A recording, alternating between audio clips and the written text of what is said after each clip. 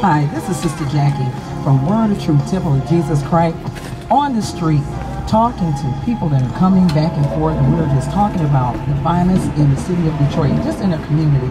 So we have a young man here. We're going to ask what your name is. My name is Clyde Moore. And Mr. Moore, tell us what you think about violence in the city of Detroit.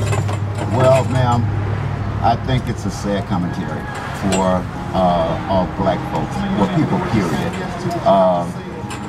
The young black people today seem to miss the message that life is precious. God gave us this life, and He wants us to try to make something out of it while we're here.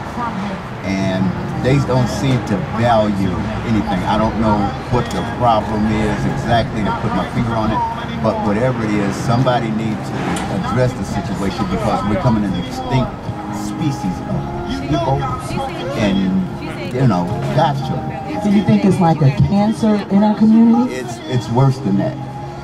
It's worse than a cancer. It's something that I can't really even put my hands on. It's a genocide.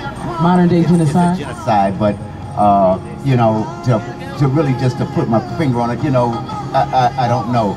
But it's a race of people that's devouring themselves up.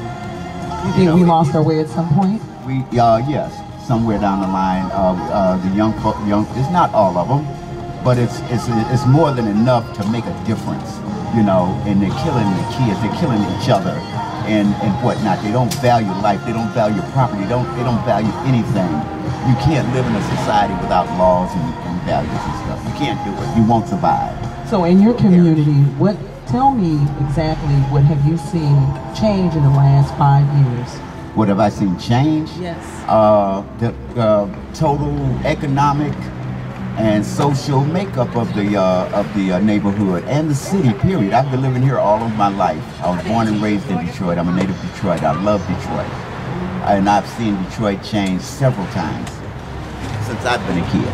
So do you think we need to take a more proactive role? And if so, what do you think we can do beginning with the small things?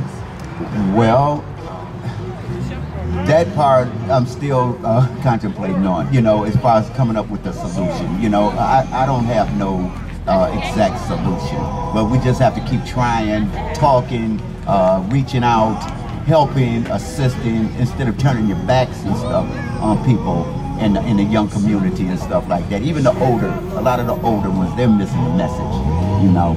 And you know, we just have to reach out and do what we can and pray to God. Here you have it, in the Word of Truth Temple of Jesus Christ, where we have people in the community that have a genuine concern for our community and the violence that's happening in the city of Detroit.